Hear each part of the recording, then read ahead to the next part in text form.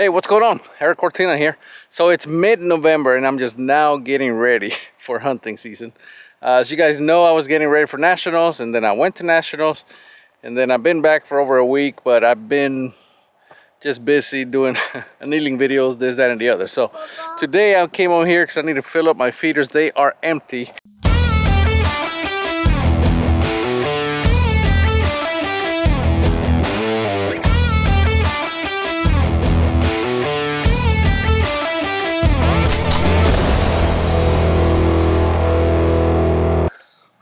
What you got?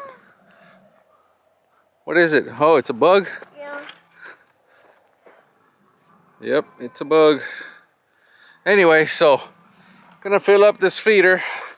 The cows are on the way over here, so they heard the truck and I guess they're hungry. The sun is setting, so I need to hurry up. There was a lot of deer here when we got here. Even though the feeder doesn't have any corn, there was still a lot of deer here, so that tells me you know, they're looking for food. This is a good spot. This is a really good spot. My deer blind is right there. It's about 100 and I think it's 150 yards or so, but it sits back there. It's a perfect spot. And then I have, that way I have about 450 yards. This way it's about 250, and here to the feeder is about 150. And of course back there it's all brush, so can't hunt that way. So anyway, I'm gonna fill up this feeder and verify that everything's working, and then tomorrow I'm gonna fill up the other one. The other one, I have it set up right next to my 1,000-yard target. So maybe this year we'll get us a about 1,000-yard or 1,100-yard hog hunt. How about that? We'll try it, okay? All right, let me get to work.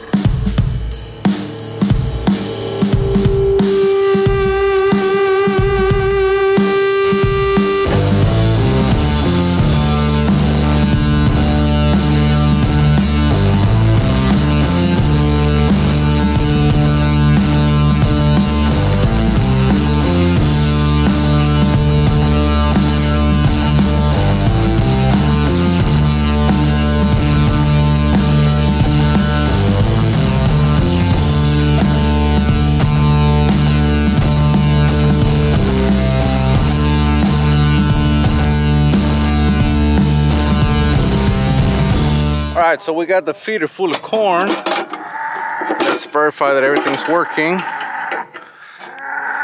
So what I do is I actually leave my feeders running year-round.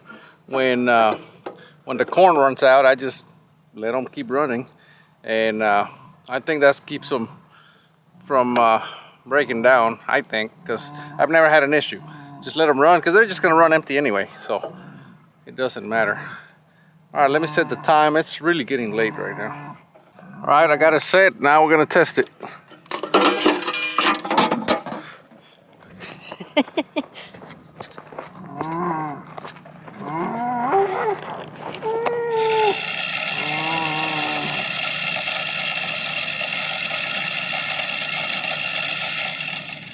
All right, it's working.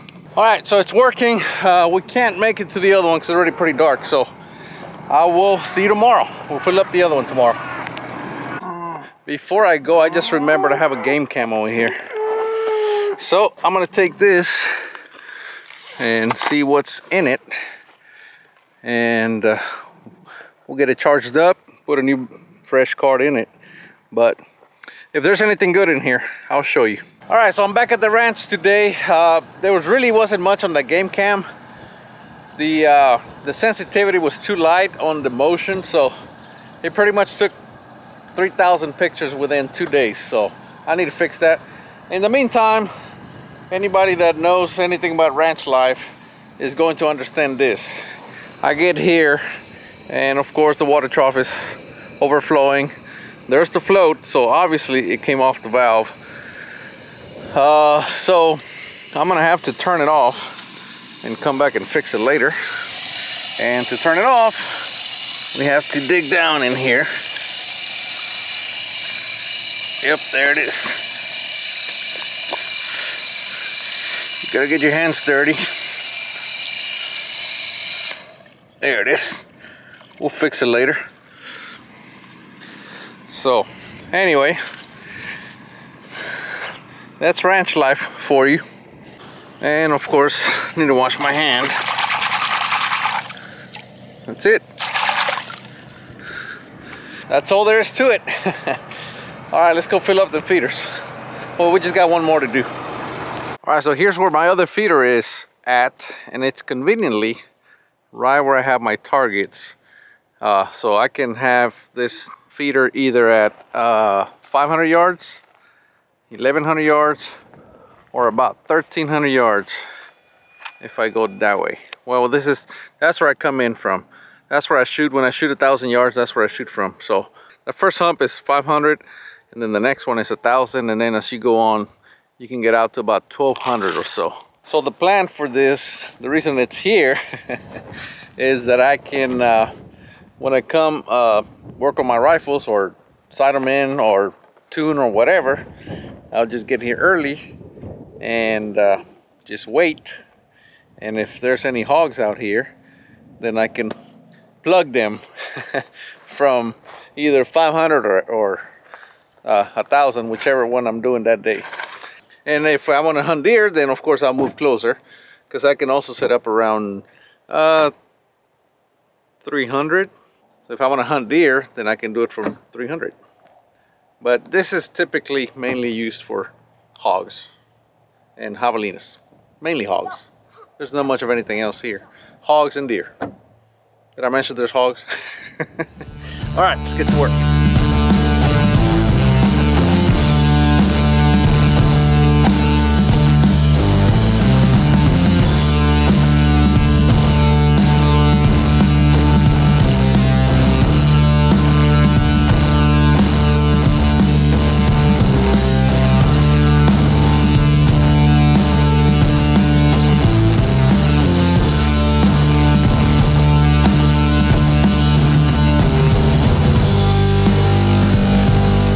We got to test it, make sure it works.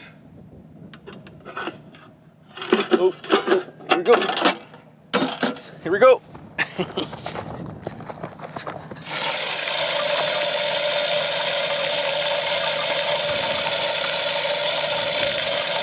All right, so it's working. One sign that this feeder hasn't had feed in a long time is there's a lot of grass under there, if you notice.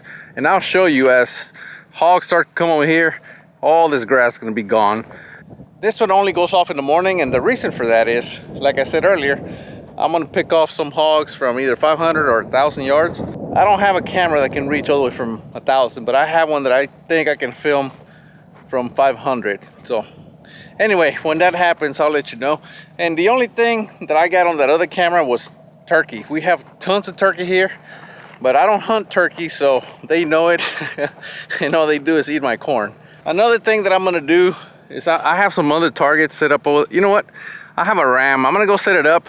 It's about 1,300 yards from over there. So I'm gonna go set that up because the cows knocked it down.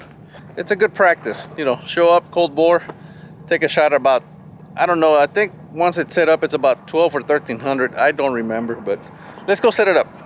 This is, it's a ram. I used to shoot silhouette a long time ago.